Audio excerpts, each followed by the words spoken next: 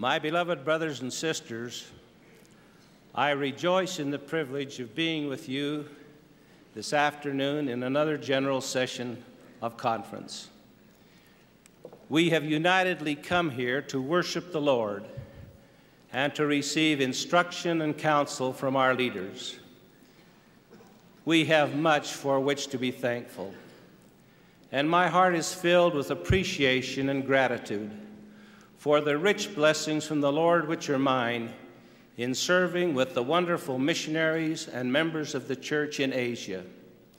His work is growing and prospering there as well as throughout the world. As Jesus approached that fateful hour when he would give himself as the supreme sacrifice for all mankind, he asked those who challenged him, "What think ye of Christ?" I have pondered many times that searching inquiry as it applies in my life and to all of us in this time of history. I wonder, as the register of our lives is indelibly written and from which we will be judged, what the heavenly record will say to us in this generation of time. Do we fully accept him as the only begotten Son of God sent to earth to redeem the world? King Benjamin, as Nephi recorded, so testified. We read from Helaman, "O remember, remember, my sons, the words which King Benjamin spake unto his people.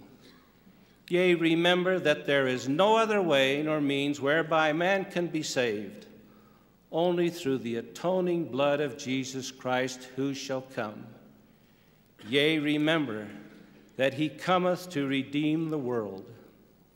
The Lamb of God came to earth to redeem and to teach. He taught the blessed law of love.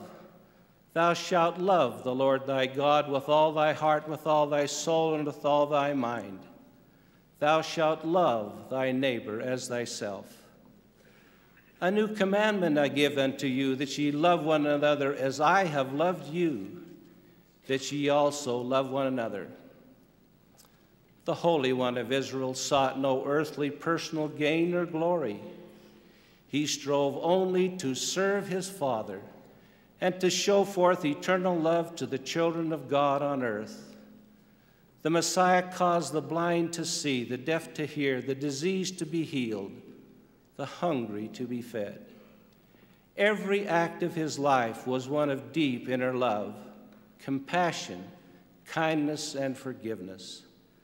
The poor and the downtrodden continuously had his benevolence, and as he came to the end of his mortal life, his heart was full of sympathy for those who had caused his crucifixion to be done.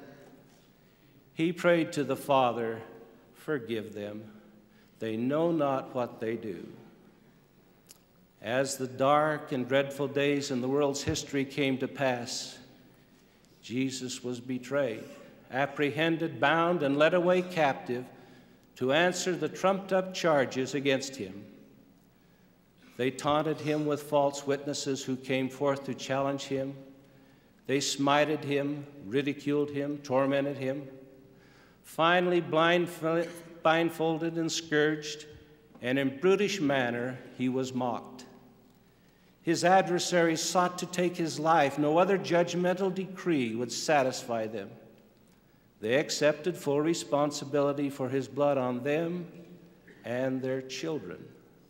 They led him bound before Pilate, who found in him no fault at all. Then he was taken before Herod, who likewise found nothing of which to condemn him. With envy and malice, he was once again brought before Pilate. For the third time, Pilate found no justifiable reason to declare him guilty. He offered a substitute and to set Jesus free. The hideous cries from those who feared the Son of God called forth to crucify him. The sacrifice of the Lamb of God, so prophesied by the prophets for centuries, had come. Quietly and without further utterance in his own defense, he gave his life as a ransom for us, that through him and by him we might have blessed immortality, to be resurrected, united body and spirit. He further provided the way that through obedience to his commandments and receiving the sacred ordinances, we might have eternal life. His life was an evidence of his consciousness for all of his Father's children. Again, I ask the question, what think ye of Christ? I bear you my solemn testimony and stand by the side of the disciple Peter, who, when asked the direct and pointed question, "But whom say ye that I am?" "Thou art the Christ, the Son of the living God." I witness it unto you that he is the divine Savior of the world, the promised Messiah. I reiterate the bold utterance of the disciple, "Thou art truly the Christ, the Son of God."